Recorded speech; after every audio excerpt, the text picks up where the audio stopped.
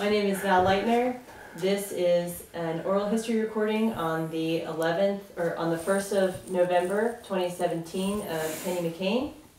This is part of the Seahorse Key Oral History Project for the Humanities in the Public Sphere grant.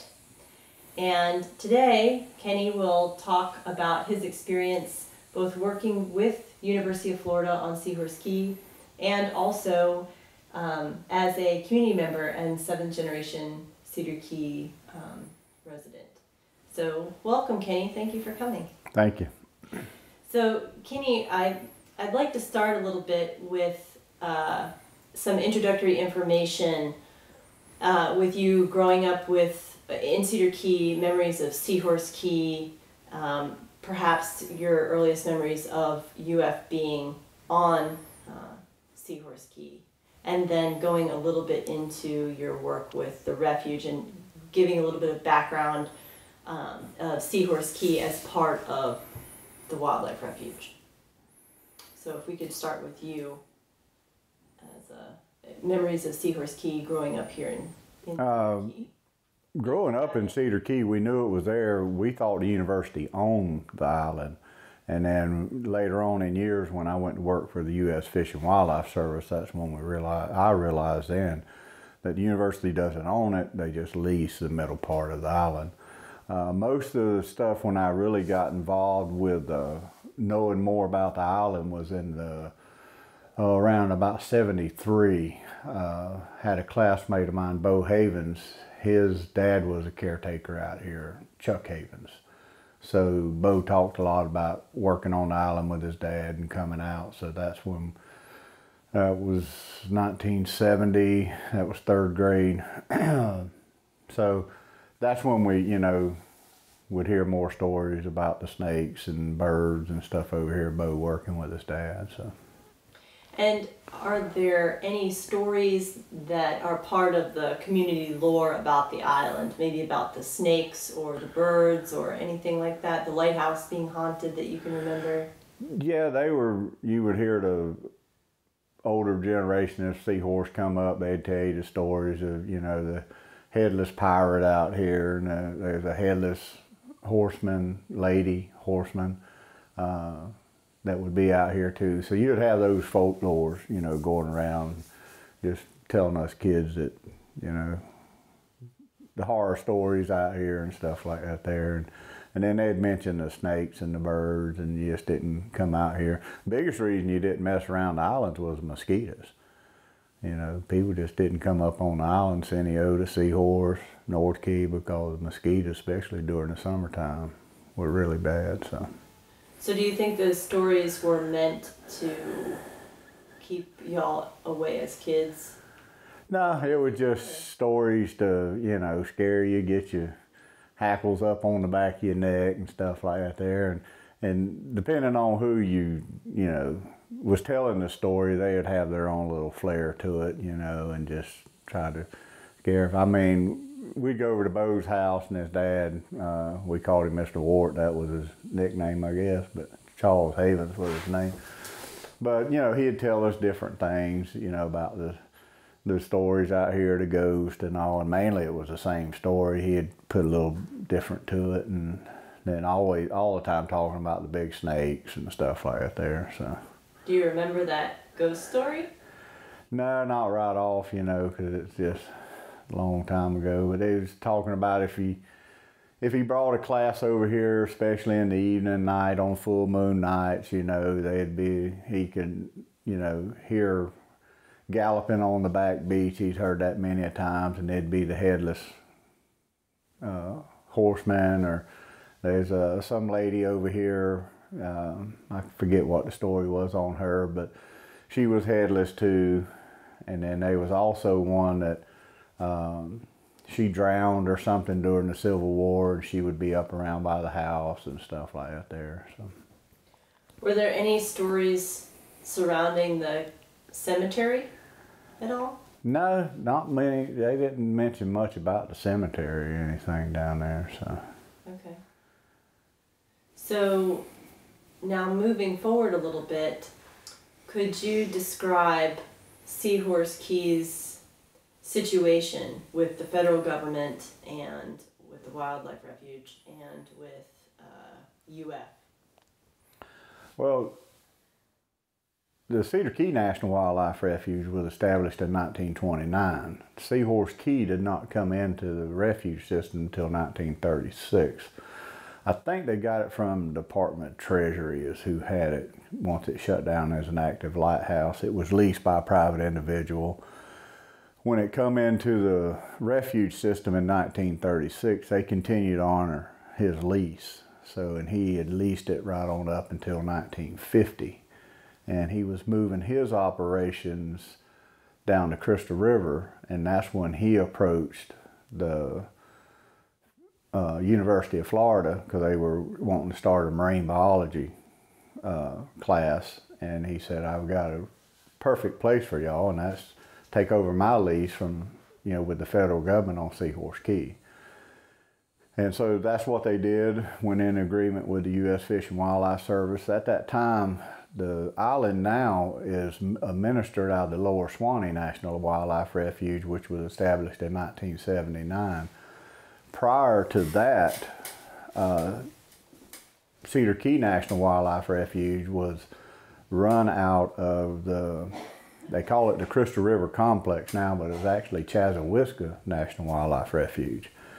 And then later on, Crystal River National Wildlife Refuge was there, and that's now the Crystal River Complex. Prior to that, I think in the 60s, all this was administered out of the Ding Darling National Wildlife Refuge down at Sanibel. So there wasn't a lot of presence of federal, you know, agency stuff up here until it come out of Chazawiska. Once Chazawiska, they would come up and do bird surveys and all. So, but then when the Cedar Key National or Lower Swanee National Wildlife Refuge, it was established in 1979. It wasn't staffed till 1986. Cedar Key National Wildlife come under their administration protection. There were never no staff out here. It was a non-staff refuge, but you know, we come out and put up signs, done bird counts, and you know, checked in to see what the university was doing. So. And do you know what was happening with this lighthouse structure where we are right now during that time? During the time when you know, there isn't really much supervision or mainly prior 1950, before the university come here, it was leased by a private individual that just used it for his private use. He would come out with his family, they would stay here, and I think it was getting run down a little bit also, because I know once the university took it over, there was some documentation to where, you know, they come in and done some upkeep on it, and their agreement with the government is to maintain the lighthouse. And it's a known, I mean, before I worked with the Fish and Wildlife Service for 24 years, and you know, it was known that if the university was not here with the lighthouse, the Fish and Wildlife Service doesn't have the means to upkeep this.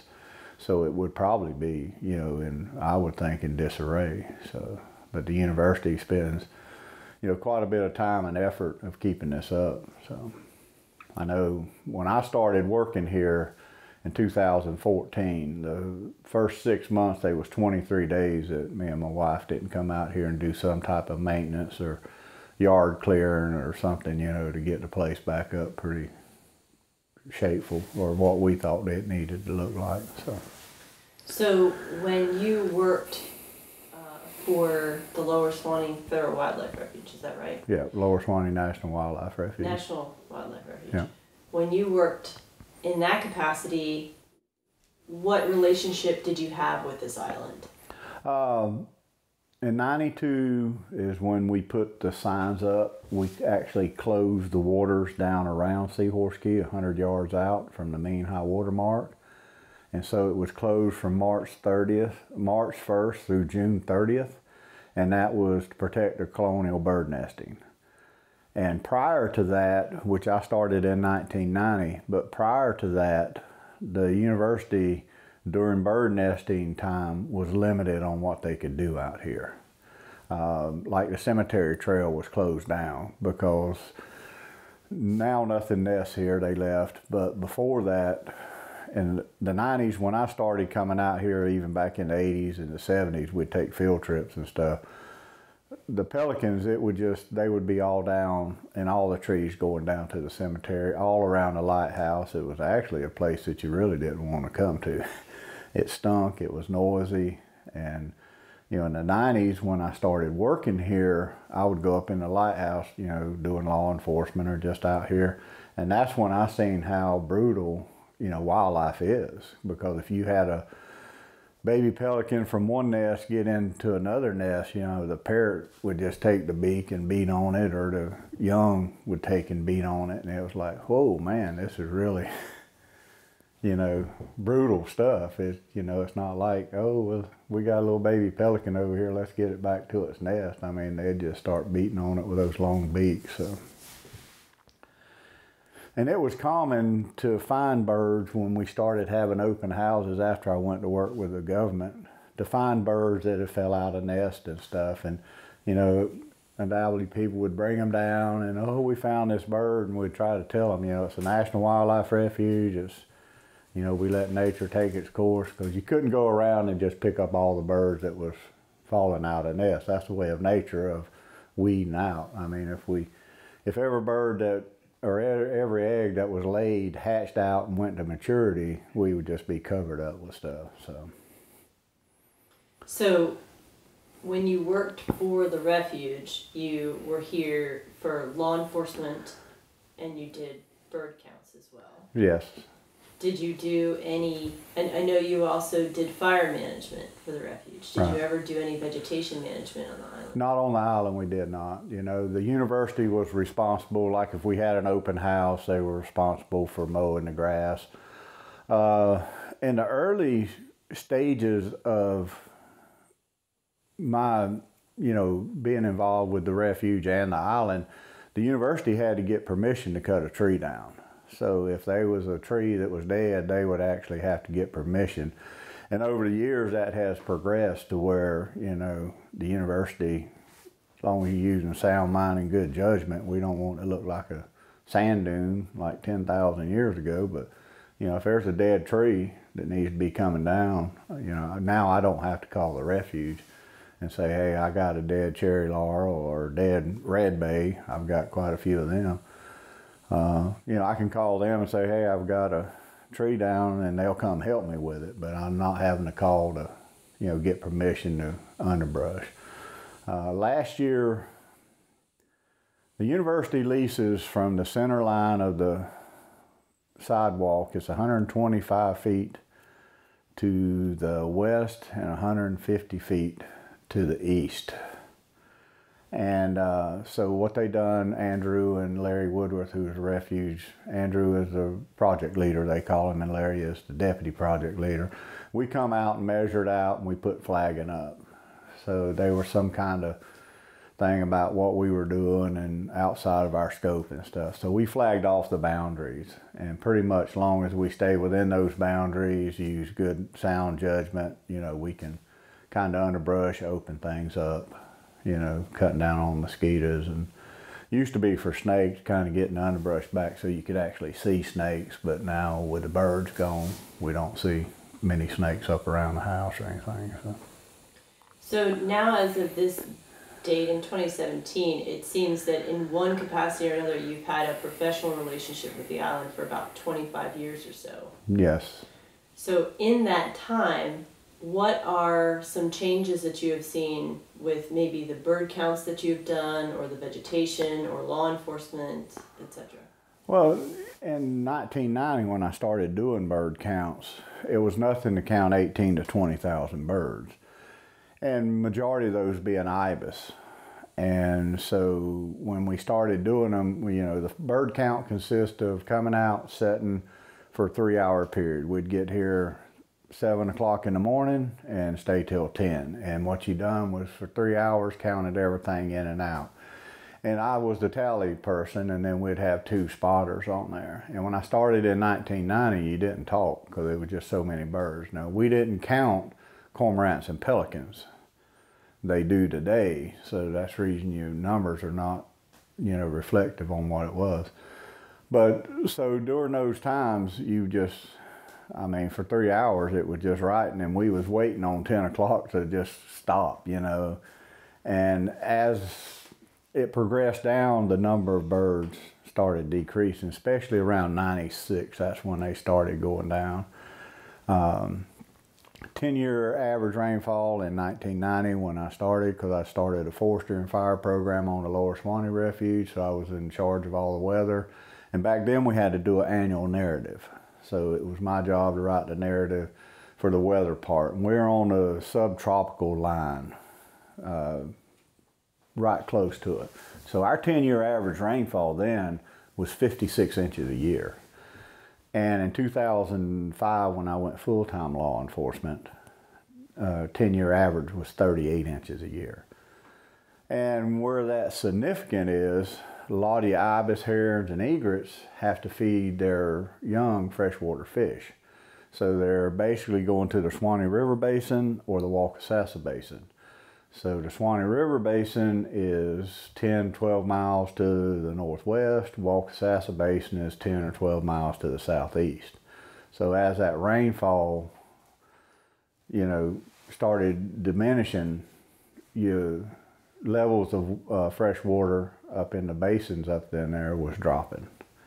So places when I was doing law enforcement burning, used to go out and check. We didn't have GPSs and all. When I started, you had an aerial photo, and I'd put it up. I didn't even have a light table. I'd tape it to the window in the office, draw a map by hand, and then, you know, I'd take that out and go make notes on it and everything. But places that I used to, you know, walk to that'd be knee-deep in water, and, you know, starting in probably around 2000 when it was really noticeable, you could walk out there and not even get your feet wet.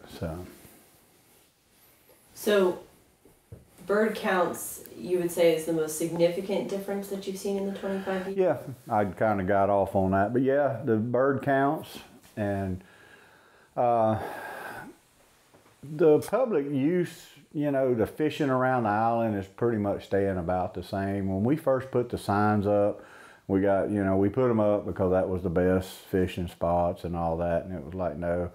And we were basically looking and focusing on where the ibis were nesting, because they were the big deterrent, or they were more susceptible to human interference. If you kept coming up around, they would actually abandon the nest. So that's what we were protecting.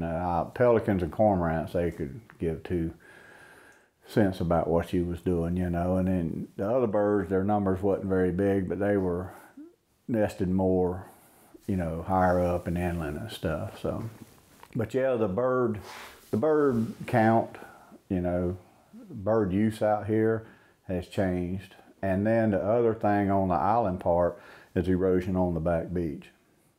When I started, the first major storm we had that I can remember when I first started was No Name Storm in '93, and it took 35 feet of the back beach off, where it was just a switchback trail all the way down. It come to where it was just a bluff, and that's when we had to build the first set of steps. We actually built a landing and a set of steps down to the beach. And then you had to, you know, once that happened, I don't know what it done to the vegetation, but it seemed like you were having more erosion just from your normal, you know, summertime southwest weather, stuff like that. Their fronts coming through, seemed like it was encroaching more and more. And then 2004 and 5, we had the hurricanes, and then another significant one was Hurricane Hermine. It took more of the toe of the island, but it made more of the beach longer. It took more toe of the bluff off, to where No Name Storm in '93, the way it come in, it took bluff, beach, and all. So, but yeah, the erosion on the island on the backside, and then, you know, the birds are the two biggest things. So. Thank you. So you began working for UF in 2014? 2014, February of 24th. I retired from the government on the 22nd and come to work here the 24th. And what is your title with UF? I think it's boat captain, or now is it marine director of marine operations or something like that there. But it's basically boat captain. And, you know, fall under that duties of all the maintenance on the island, maintenance of the boats, you know, participating in everything, because all the power is generated by generators. Keeping those up, you know, keeping them fueled, maintenance to the house, and that's a constant, you know, there's constantly something, you know, some type of maintenance to do to the house. And a lot of it's just you do your time management and organization, because you can't just, with all the other duties, we've got classes coming out. This past week we had, or last week we had 4 days of classes. High school classes out of Gainesville, Buholtz, and east side, and then Oak Hall. So you can't just be doing maintenance then. So once you have your breaks, that's when you jump in and get your maintenance done on your boats and the island out here. So I'd like to read you a little excerpt from this book to Brooks Campbell, who was the original caretaker, once UF took over the island. And this is from the 25th of October, 1959, from Elo Pierce, who's the director at the time. And this letter describes, I'm just going to read you snippets, what Brooks, what his responsibilities were. And I'd like to get your opinion on that, and perhaps why the responsibilities have changed over time to what your responsibilities are today. So, for example, it says, well, first of all, that his salary will be $3,400 a year. And he says that Brooks was expected to be on the island 6 days a week with 1 day off, and that either he or his brother was expected to be on Seahorse every night. So even though his brother wasn't employed by the university, if he was gone, his brother had to be there. And that it was understood that Brooks' wife would be there, but he was expected to maintain the boats, motors, equipment, buildings. And it included painting, carpentry, keeping the yard and buildings clean. And it was also his job to keep an eye out for anyone, and I'm quoting here, who might molest the wildlife, build fires, or trespass in a fashion which would be harmful to our interests. And then it says, one of your most important duties will be to meet people who wish to collect specimens from the waters around Seahorse. And then, of course, he did also ferry people back into the island. And in another letter, dated the 11th of March, 1960, this is more of a general letter from Elo Pierce to Brooks, and he talks about a group that's coming out to the island that he's going to ferry out. And he says that they'll arrive on Friday and they'll leave on Sunday. And that they would like to have your wife prepare the meals for about 12 students, and this is in the Lighthouse. Most of the students operate on small budgets, so I suggested $2 per student for 3 meals. This will amount to a total of $4 per student for the 6 meals. It would be a convenience for these people, and I hope your wife can come out ahead. Simple food in large quantity is what they will need. And so it's very obvious that his wife was as much a part of this as, well, not as much of a part, but a significant part.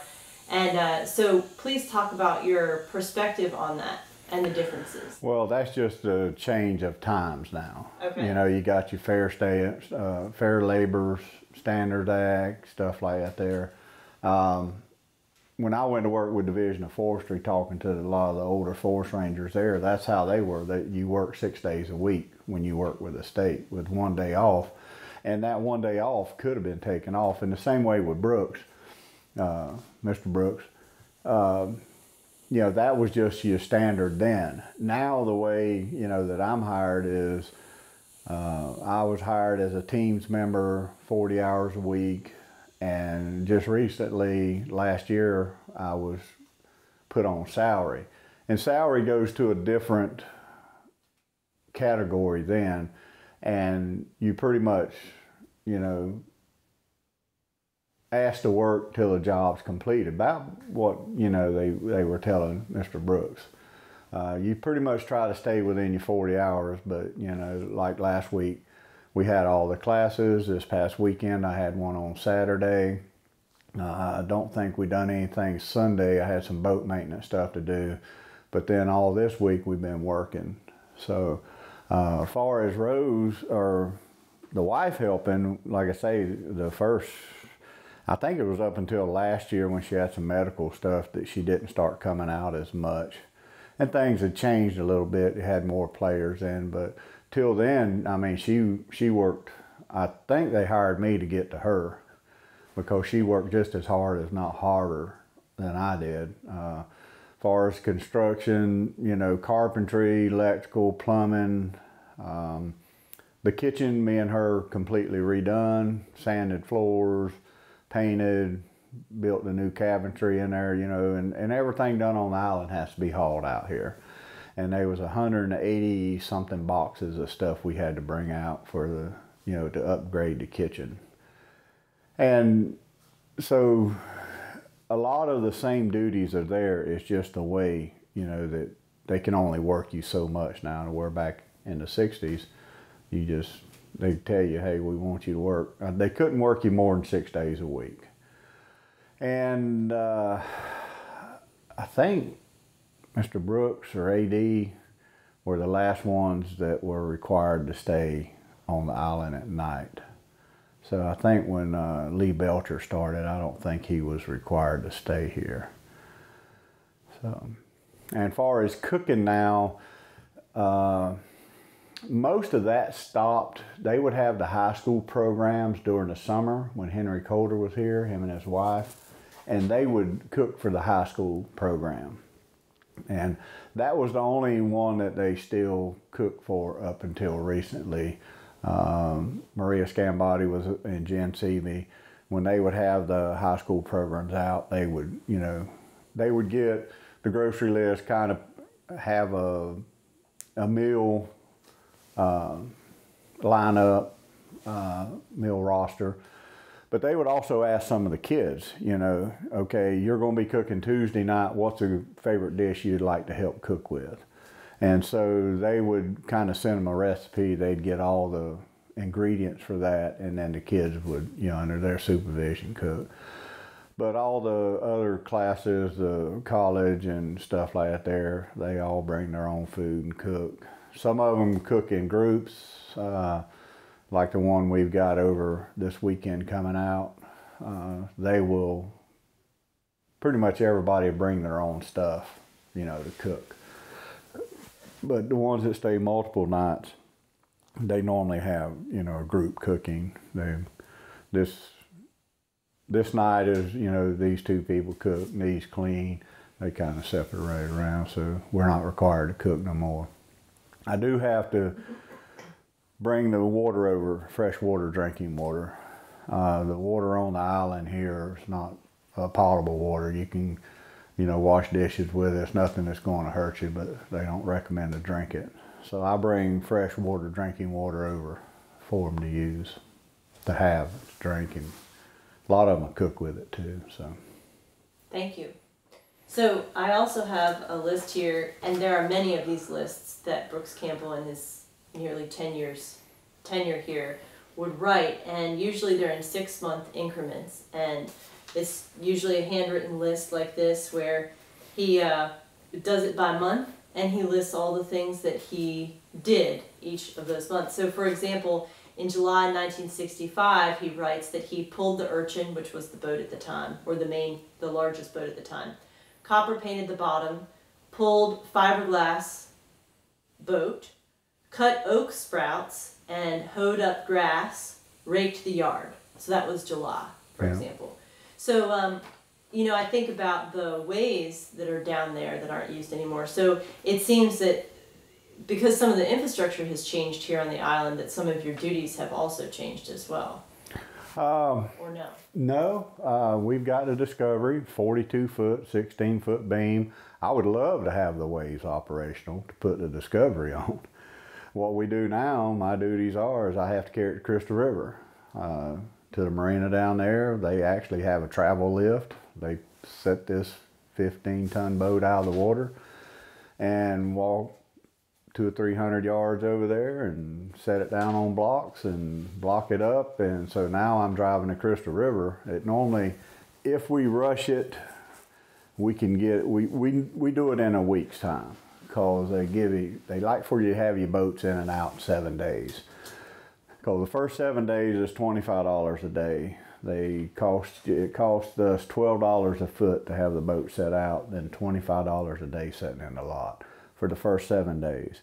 After that, then it goes to $45 a day. So we're driving, we're leaving before dark, going down there, pressure washing the bottom, scraping, sanding, and then repainting. This last time I had to pull the props, get them sent off. The next time it comes out, I try to do it like every 18 months. Some say every year you need to do it, but it's just with the logistics of it and stuff like that. In between the pull-outs, I will scrape the bottom. We pull it up on Sand Point. I have a hooker rig. I go underneath and scrape it. It just gives you better fuel mileage and stuff. So the next time we go down, I'm hoping to keep it out at least 2 weeks. And that's because we'd like to take the bottom paint down a little bit further than we've been able to. There's a few blisters I would like to get fixed. And I'm still working on, with our administration, their shafts. I need to replace the shafts on that boat. So, and probably cutlass bearings, but we do all that stuff ourselves. Once I first started doing it, I carried it down and they said, oh, get a price for somebody to do it. And it was $3,000 for them to do the bottom, and that did not include the paint. The paint costs normally $1,200. So we use a Woolsey brand, I think it is, but it's a bottom paint. And wish we still had old copper paint, because that worked a lot better. But this new stuff here is an anti-fouling paint. Stuff still grows to it, but it pops off real easy. So normally it's $1,200 just for that. So, and then they wanted $3,000, and when I told our folks that, and it was like, "What truck you driving down there?" It wasn't, no, get somebody else. It was like, "What truck you driving?" So do you think it would be possible to put in a ways that you could use for the Discovery here? No, they probably, with all the permitting, DEP and stuff like that there, I don't think they would let you do it. In Cedar Key, there used to be 12 sets of waves around there. And that's how everybody with their big boats pulled them out. Now the only other couple big boats in town, they've got boat trailers they can put them on. They're single screw boats. They're 30 to 34 foot. But with the Discovery, with a 16-foot beam and all, you could get a trailer for it, but you couldn't pull it nowhere. I could pull it out at the marina, do some work there on it and put it back in, but having a trailer wouldn't be. Then you'd have to have a truck big enough, to pull it up and pull it out. So my long-term goal is they'd have the new Nature Coast Biological Station they built, is actually have a lift for the Discovery. So you come in after you research stuff, you lift it out of the water, then you don't have to worry about the bottom, stuff growing on it. And with a lift there, I could lift it and pull the shafts and do stuff right there, so. But that's $50,000 down the road, so it's a wish list. But yeah, so all the same duties are still here. I do all the mowing, trimming back, and it's just, once again, time management. Before all the open houses now, they have 4 a year. I come out, make sure everything's mowed and cleaned up. And I want to clarify, mowing is, I do a lot of weed eating up on the high ridge up here, because when you run the mower over it, it pulls it up and it becomes a sand hill again. And so we're trying to have some type of little cover that the wind's not blowing the dirt around and stuff like that there. That's just my opinion. That's the way I do things. So, and after every windstorm, you're going around picking up palm fronds and stuff like that there. So, and then we had Hurricane Irma. We didn't have no flooding with it, but we had a wind event and we had a tree fall down across the generator shed. So to clean the yard up, we got a little yard trailer, and what did we have? I think 32 loads of just yard debris. That wasn't the big trees that were down that we cut up and hauled. That was just picking up pond fronds and stuff like that there, and we had 32, 33 loads. We burnt for 2 days solid out here to just get that part cleaned up. And then after that, we had an open house, so for the ribbon cutting for the new station, and part of that was to have the island open on that Saturday.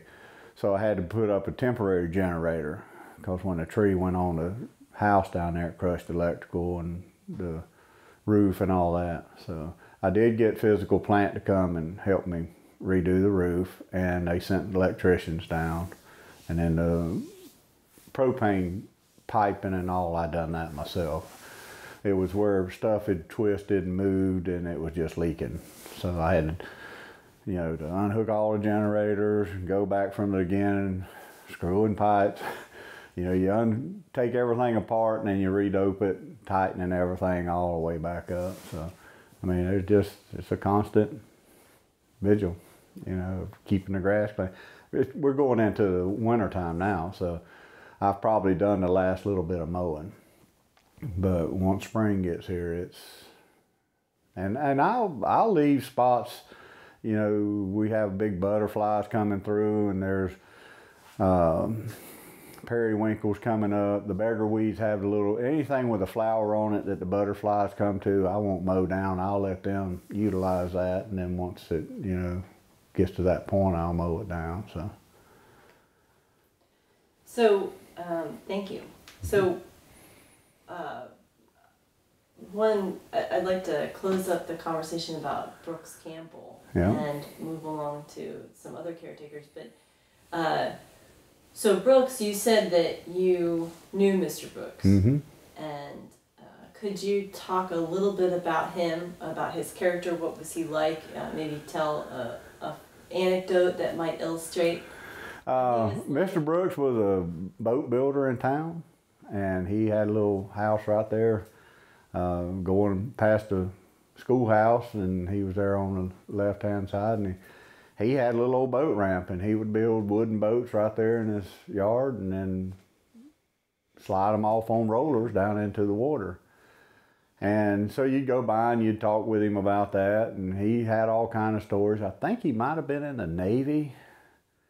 I can't remember, but he would tell you stories like that. But then he became a medicine man. He produced medicine. It's some type of elixir.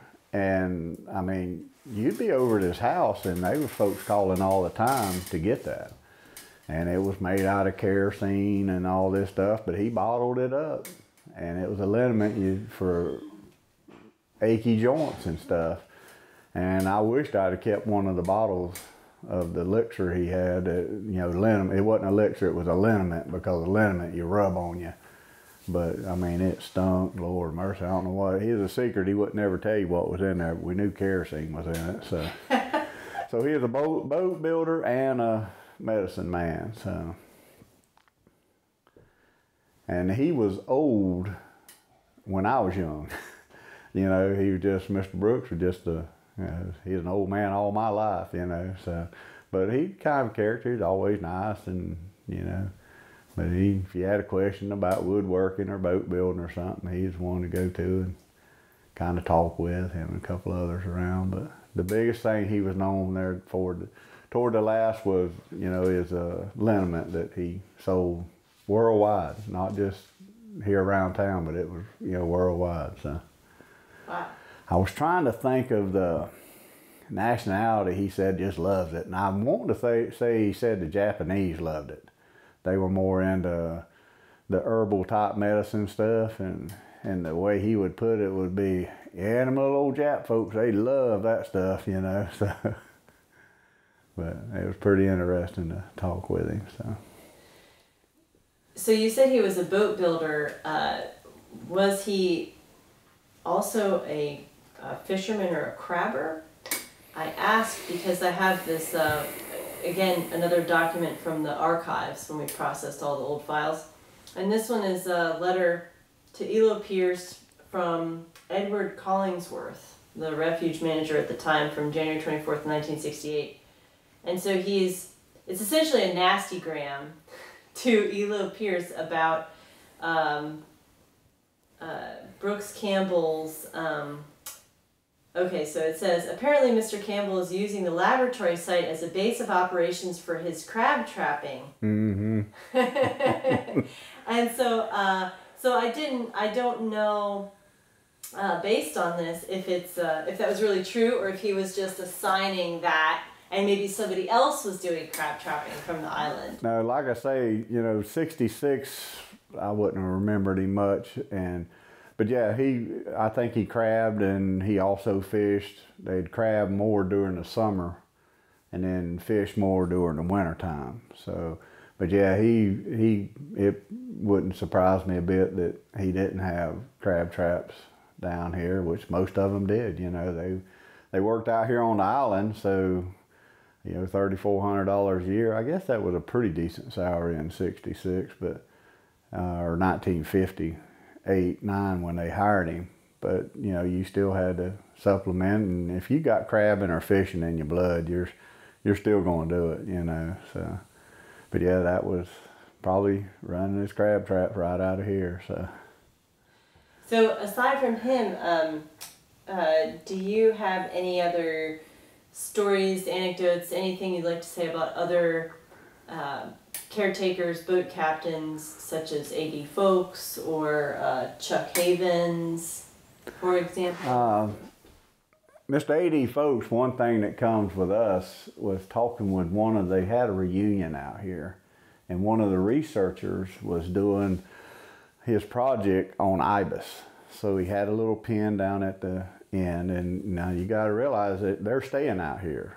The researchers and Mr. A.D. and his wife lived on the other end, which, they said that they taught a lot, and, they look at knots on the wood and stuff like that there on how clear it was. But anyway, he had his little pen for his research thing for the ibis, and he'd get fiddlers and stuff. Well, Mr. A.D. had his chickens. Well, his chickens kept getting into the test site, and I forget the guy, I think it might be Steve was his name, but he's, all the time shooing them out. And he said they were scared of Mr. A.D. because he's a big old fella too, But he said Mr. A.D. was coming down the walkway, and he says, hey, your chicken's been in my test site again. And he said Mr. A.D. just grabbed the chicken up, wrung its neck, and popped it, which he ate the chicken. And Steve said he looked at him and he says, and you're next. He said scared him to death, and he said, just rest of the time it was just like stay away and don't even go to their end of the house.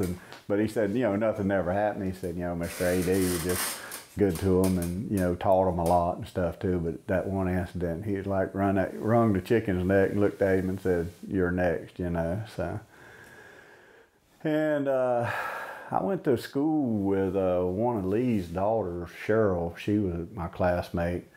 Didn't hear much out of them because Lee was actually a marine biologist, and I think that's Lee Belcher, yeah.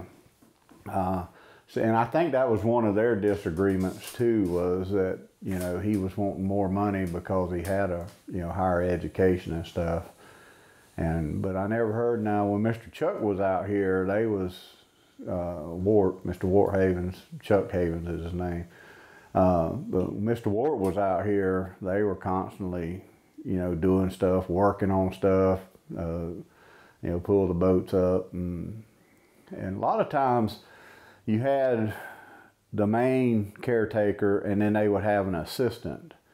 And when the assistants come in, the only ones I knew of, there was Jimmy Bainbridge and then Henry Colder. And then Henry took over Wart's place, and then they hired Al Densmore after that. So Henry and Al, I don't remember if Mr. Chuck Havens, if he retired or not. I don't think any of the other ones did. I don't think they put in enough time. Chuck Havens, Mr. Wart might have, but I know Henry and Al had enough time to retire. And then they would hire,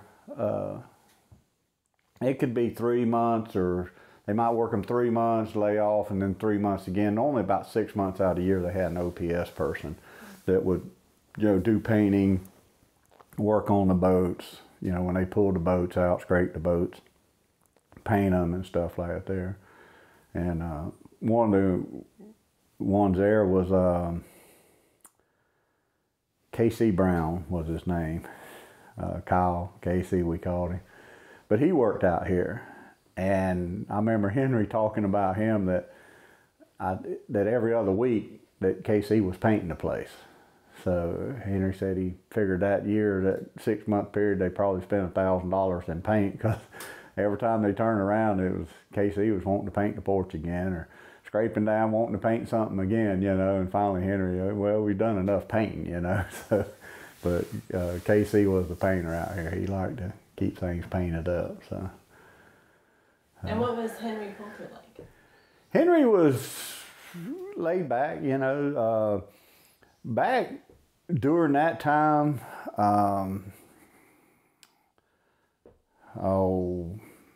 trying to think of who Henry worked under. Wasn't Mr. Elo Pierce. It was Frank Maturo? Dr. Frank Maturo. But see, they actually taught classes out here. So they would, be out periodically. Every now and then you would have a high school class come out. Now, around town, if, the high school wanted to come out, Henry would obligate them and stuff. They had Elo Pierce at that time. And it wasn't wasn't a real big boat, but they would use it to come out. Mostly they used bird dogs, the old mullet boats, and that's what they'd bring the people out back and forth in. And they got a few skiffs and different types, but the big boat was Elo Pierce. But Henry was pretty much laid back, and pretty much done what Dr. Maturo wanted. And so Dr. Maturo was actually teaching marine biology classes out here.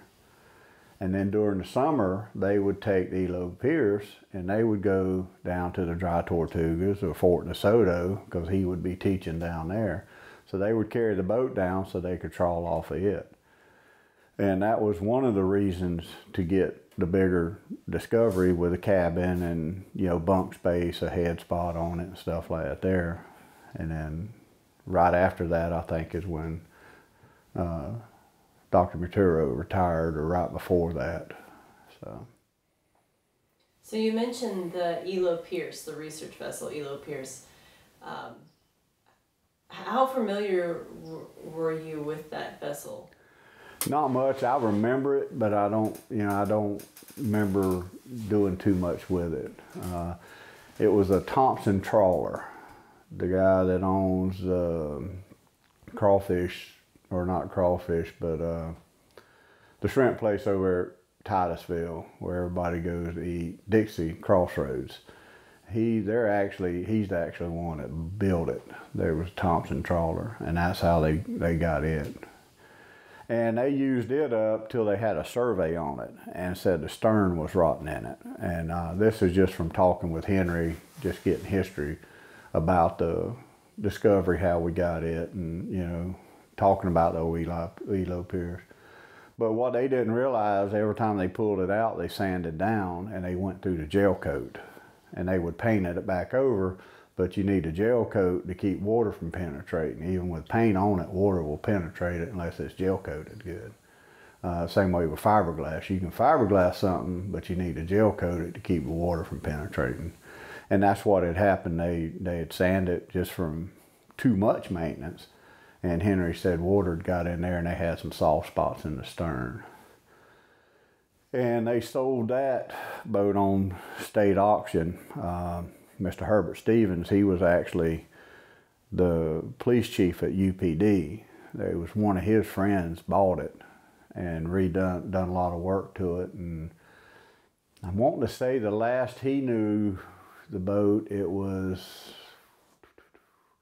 maybe over around Steenahatchee area, somewhere there. He said left here and went to Crystal River, and then I think over toward the Steenahatchee area. So. Still called the Elo Pierce? I don't know that one. So probably not. They probably would change the name of it, but I can't say for sure. So. And so then after the Elo Pierce comes the Discovery? Discovery, yeah. And do you know the story behind the Discovery at all and the procurement of the Discovery? Or I don't know how they got the money appropriated, whether it come from legislature or a donor, but I think it come from legislature. I ain't for sure.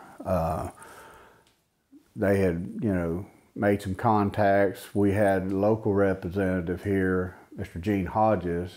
He retired as a representative, and then he was director of DEP.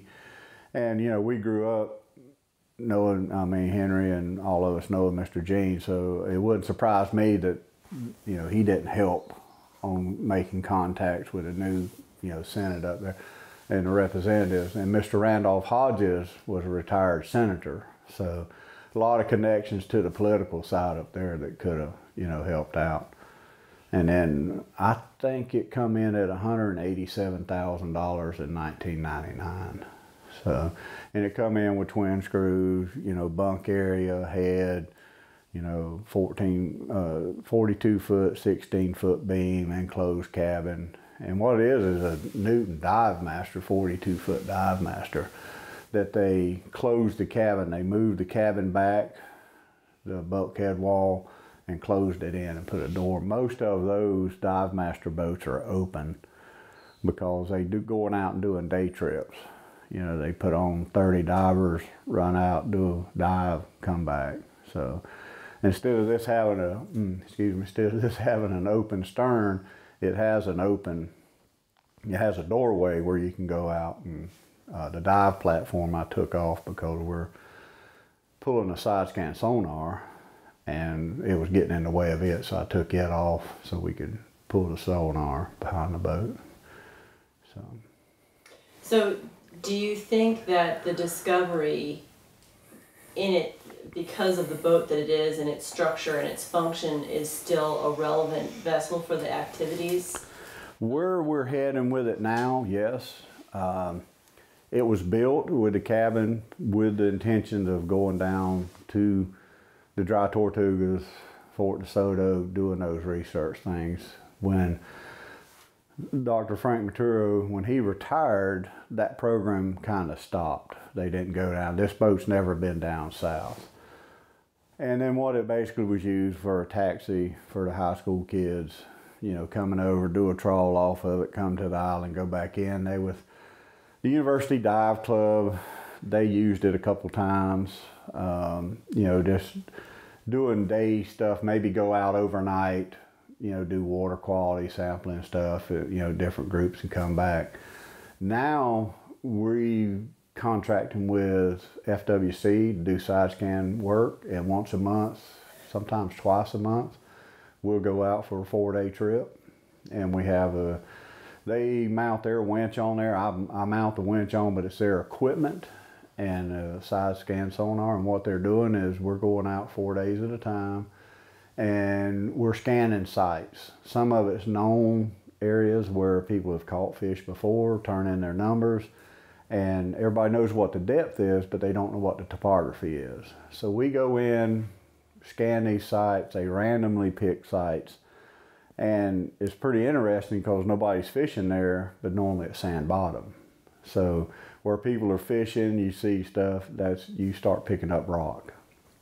So we're doing that now. Then the next step is they will go back and put down camera traps, and they will catch fish in these areas. They'll put the camera traps down, see what's there, catch fish in these areas, put tags in them, acoustic transmitters, and then you got acoustic receivers that they've got along the whole Gulf of Mexico. And so now you can get the migration pattern, because each species of fish has a different transmitter in it.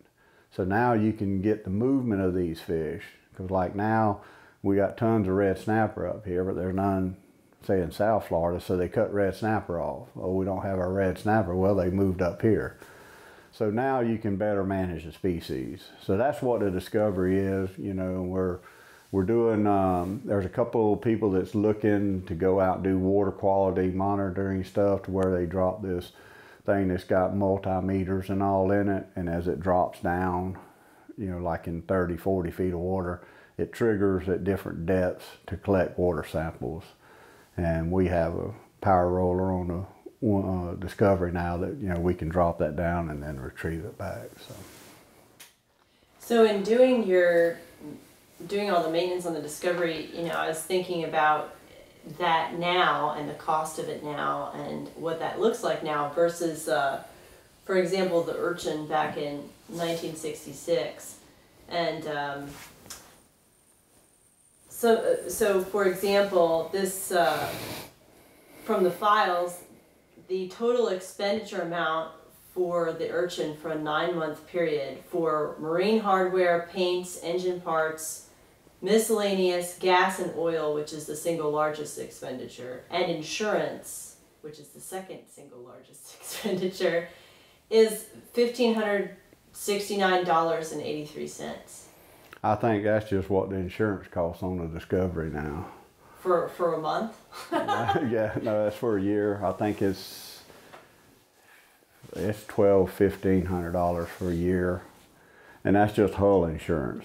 And it come up again, and they asked me, and I said, "What does it cover?" They asked me, "Did we need it?" And it's like, what does it cover? Is it if we get in a wreck and the hull's damaged, or you know what is the insurance we're paying on this thing? And far as fuel, I burn in the Discovery, and this was with side scan work and all that there. Ooh, what is it? Probably $4,000 a year in fuel. But you know, when we go off on these 4-day trips, we're looking at 500 gallons that I'm using. So, and you know, we're being reimbursed for that. But yeah, I'm burning that. Fixing to change the oil once a year, $450 to change the oil. 12 gallons of oil, 2 oil filters because it's a twin engine. Actually, it's 24 gallons of oil, 2 oil filters, 2 fuel filters. Actually, 4 fuel filters. So. Wow. And then just your other maintenance stuff. I mean, cabin lights went out. They're $69 a piece because it's got marine on it, you know. And, you know, anything that's high, I just had to replace the raw water propellers. You know, they're $100 a piece, 2 of them. So, you know, probably I kept up with it when I first started, and pulling out bottom paint and everything, you're probably looking pretty close to $10,000 to $12,000. For what time period? That's for a year. Really? Yes. So I'm looking at this letter again from the archival documents, and this is from May 12th of 1966 from Donald McDowell, who's the director of the Office of the Business Manager for University of Florida, to Elo Pierce, and he's telling Elo Pierce that they cannot charge more than $5.83 an hour for use of the Urchin for cost recovery to help defray some of this. Right. Which I thought was an interesting hourly rental rate. Yeah, I haven't seen anything like that stipulating, you know, with the Discovery. We basically, when we go offshore for those 4 days, it's based on a 12-hour period. And we kind of figured out what, you know, our cost was, and then add a little bit to it to try to defer maintenance costs later down, because we're to the point, the motor's got 2,800 hours on them. So they're coming to the point they need to be replaced. So since 1999, nobody's been putting any money back for motor replacement, shaft replacement. The generator went out last year. That was $11,000, you know, pulled it, and that was just a generator. If I'd have carried it somewhere and said, hey, put a new generator in it, you're looking at $2,800, I think they said, to swap it out. So, and then I'd had to carry it down to the marina, had it set out in dry dock so they could get their cranes in there to take it out. Me and my trusty helper, my wife Rose, we unbolted it, slid it down. I picked it up with a come along. We shut the hatches, set it on 2x6s, slid it up the way, got the tide just right to where when I slid it up the boat, up the gunnel of the boat on some 2x6s, we've got a cart there on the dock that it was the right height that it would go right on the cart. Now I pried it up and we got the 2x6s out and rolled it down to the end and slid it off and went over to Green Cove Springs and got the new one and then reversed the process. So you mentioned, I think before the Urchin and Lee Belcher and sinking. Is there a story behind that you know? Or? Well, don't want to accuse nobody or nothing, but yeah, there was a story behind it. Well, I didn't know what so in the archival documents that we saw, it was essentially what the inspection report said that we found was that it was taken out on the ways and then it was let to sit there, and as a result it had some structural damage, and then it was put back, and then as a result it sunk. Mm. And so I didn't know if there was a community story associated with it. Yeah, you know, anyway. And that's what it was. The story went around at that time was, Lee was a marine biologist and he was requesting more money and they wouldn't, and, his thing was he was going around the west end of the island and actually the boat just sunk. Just up. So it was like, that was, a story that nobody never said Lee intentionally sunk the boat, but he didn't get his raise, but the boat did sink, and then he quit shortly after that. So okay, interesting. Yeah. Yeah. This was it appeared from the inspection report that it was sunk at the dock, and that as a result of being out of the water for I think the report said it was left out for the better part of 2 years. Oh, yeah. To just sit on the waves, and that was what caused its problem. That was the linchpin problem that snowballed into other problems. Right. So.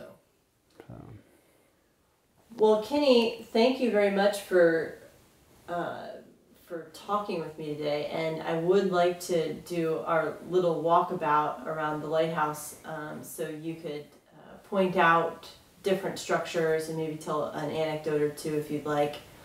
Nope, I'm through for today. That's it. It's bonanza time. But before we conclude this part, is there any other story or piece of information about anything that we've talked about that you'd like to say? Nah, not. We used to come out. There is an old cistern under the main part of the house, and the first time I knew about that was I'd come out with Henry and had the Boy Scouts, and they all liked to get in there and look around, and we'd put them in there, and once you shut the lid, it's total darkness, so we'd let them scream in there for a little while. That was after you told them about the big snakes that like to stay down there, and that's where the old pirates, ghosts were, and all that stuff. But other than that, it's always just been a good time out here. So.